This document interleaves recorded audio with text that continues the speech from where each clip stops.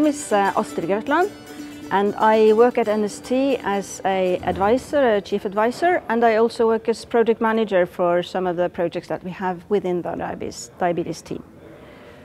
In 5-Star Connection, I work as a coordinator on the Norwegian national level for the trial that we're going to do here. We have been working for a few years with the diabetes diary on the mobile phone as a self-help tool with the patients, very closely with patients. So the patient's been integrated in how the demands for the solution is, and we've also been measuring how it works also clinically. But all the studies we've done so far has been a clinical study to see what kind of effect this will have on their situation, on their personal medical situation.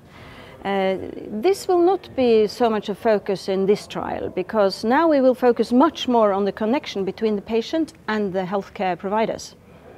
So what we want to put up in 5-Star is we want to use the same patients, much the same, make some new recruitments as well, but some of them we already know, and set them up with this solution where we are also going to make them transfer the data to the specialists at the clinic in the hospital, University Hospital of Tromsø. We have had a good relationship with the clinic before, but then they've used this when their patient has brought them for consultation. Now they want to see how they can get this data into their own workspace. So because they see that they can utilize the data, but they need to have it presented in a way that makes it better for their daily situation, that they can exploit them in a good way. So in order to do that, we need to make a solution where the patient, using the self-help tool, measuring their own medical situation, can transfer the data to the clinic in a secure way with all the rules and regulations, legal, privacy rules and all that sort of thing, into the hospital, and where it can be sorted out in a way that is good for the clinicians to use in their profession and within the consultation of the patient. The University Hospital in Tromsø is serving a large area. And it's a large area all the way from Svalbard and quite a large area around the Tromsø municipality as well. So many of the patients, particularly those who need closer follow-up, they might find it difficult to always have to travel to Tromsø in order to have their consultations. So now it's possible for the clinicians to be servicing them over a distance in a much better way. I know today they use the telephone quite a lot, but with this they will also be able to discuss the actual data with the patients. We've also had workshops with the provider of the patient record system, and they are also very interested in seeing how this personal data can be transferred into a useful way within the clinician's workspace. But then, of course, they see that there is a lot of things happening now where people are monitoring themselves, they have different kind of tools, and the data that people gather for themselves can be very interesting. Because instead of for a diabetes patient, for example, if you go to the checkup with your GP, what they do, they measure the HbA1c, which is a long-term blood sugar, which will give you sort of average value of the blood sugar level within the last 3 months, for example.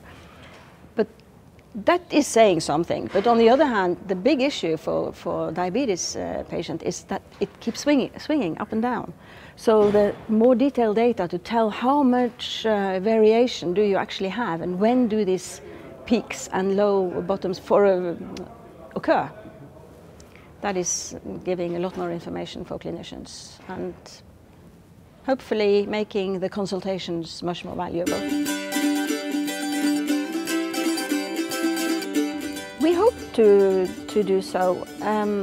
Of course, there's lots of apps, and we are also together with the University of Ljubljana in this trial, because we're going to test their application together with the one that we have developed here in Tromsø, which we call the Diabetes Diary.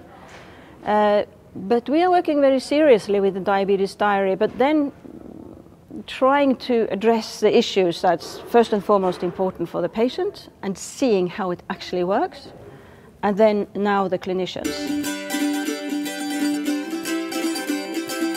We put much more emphasis on the evaluation and what kind of results this can provide on a long-term basis.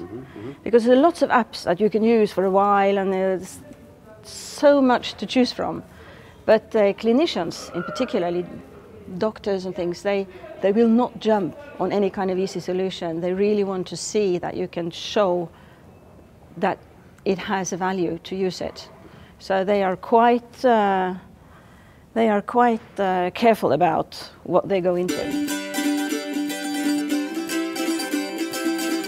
We hope to be able to commercialize it. But that's not as easy as it might sound, because it's going to have to provide the money as well for the people who do commercialize it. And there are a lot of issues now that's not quite clear about that. How the money is going to be made, who's going to pay for what, how much interaction the healthcare systems are going to have with that, how large will the user group be, and that sort of thing. Absolutely hope so. We've got a very good cooperation with the University of Ljubljana, and see that we probably will be able to do some good work together in the future as well, hopefully. Well, Erik he's been working here for far longer than I have, and he is really the gründer, the guy who really originally took this.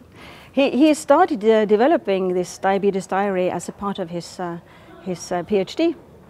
So that's where it all really started, and since then we have been working with different kind of aspects around that, any kind of thing, from statistical, measurements and all sorts of things to. So it's hit quite a large area. So Erik's influence on this is very, very important. And of course, as him also having diabetes 1 himself, he will know exactly where the issues are. And according to him, he said that still with all these apps and everything that you can download and Fitbit activity, all sorts of things, still it's very, very difficult for a diabetic patient to regulate the blood sugar. So we need to find out what is it that really helps me regulate my blood. So even Erik, who is as clever with things as he is, he has very much difficulty in keeping a stable blood sugar level.